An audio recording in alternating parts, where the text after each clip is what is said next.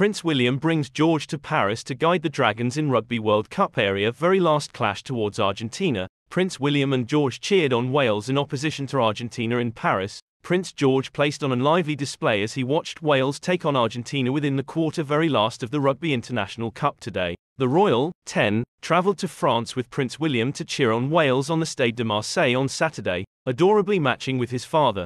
Welcome to today's update. To be the first to be updated about trending records and vibes, subscribe now, and comment later to inspire us make videos like this for you. The trip is the first time the teenager has watched an worldwide sporting fixture in person foreign places, and he actually made the maximum of it, even as his mom the Princess of Wales supports the England rugby aspect because the patron of the Rugby Football Union, George, by attending the Wales recreation, seems to have made his loyalties clear. George, a Destiny Prince of Wales, arrived along with his father, who's patron of the Welsh Rugby Union.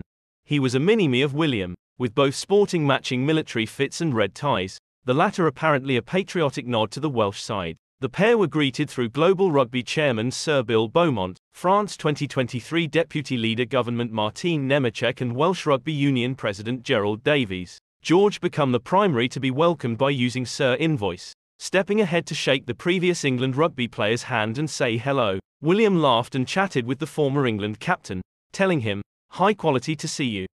I concept I would deliver George alongside this night." Introducing his son to Davies, William remarked, "Gerald wore the jersey for Wales and changed into one of the satisfactory players ever.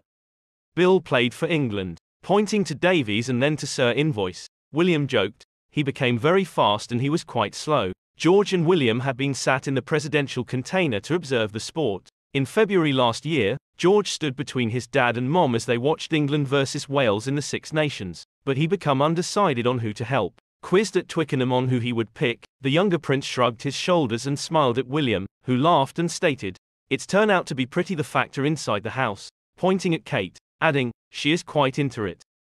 I'm looking to stay out of it." The prince, who is gearing up for college front checks this fall, plays rugby at college. Remaining year, Kate requested George to inform the institution that he was learning to play the game himself.